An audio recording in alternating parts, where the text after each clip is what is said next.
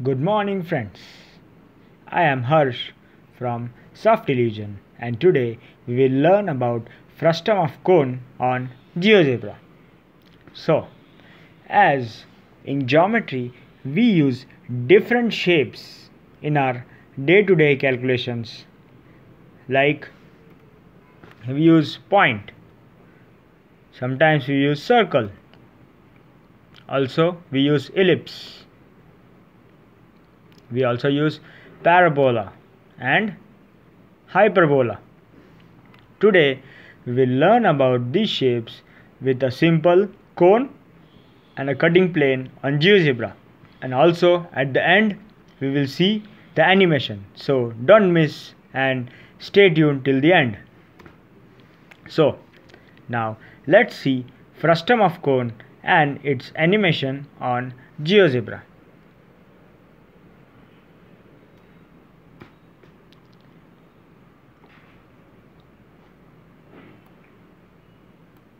So what we did was, we have a cone and a plane which cuts a cone, and we can see the intersection as yellow shape.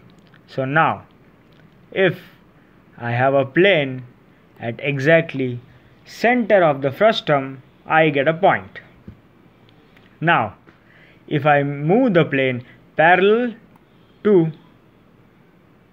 the below and above the frustum, I get a circle. So if I see a top view and move this, I get an exact circle with different diameter.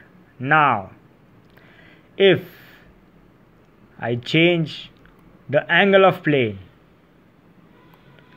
so now I start getting ellipse. You can see ellipse becomes smaller and wider. So if I change the plane to more extent, I get different ellipse. Now similarly, if I increase the angle and keep the angle less than the cone angle, I get an parabola. So you can see a parabola shape here.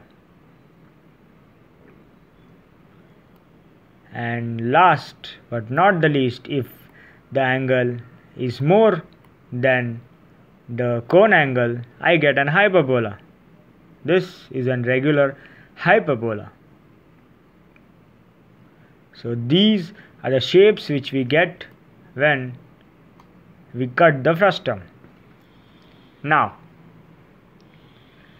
let's make this offset and view an animation where we will get all the shapes. So initially we got a point, then we got a circle, and now slowly as the plane rotates in top view, we will start getting ellipse. See, now we are getting a parabola. It's hyperbola now. So we are basically changing the angle of cutting. See, we are getting an hyperbola again till the angle becomes less than cone angle. Now if we see, we will get a parabola. See, as you can see, it's an parabola now. And finally we get ellipse and a circle at a point. Similarly, if we change the plane or change the angle of the plane, we get different shapes. So this was all about the shapes and frustum of cone. I feel your concepts have been cleared, and with the animation it must be helpful. If you like the video, do comment and share this with your friends.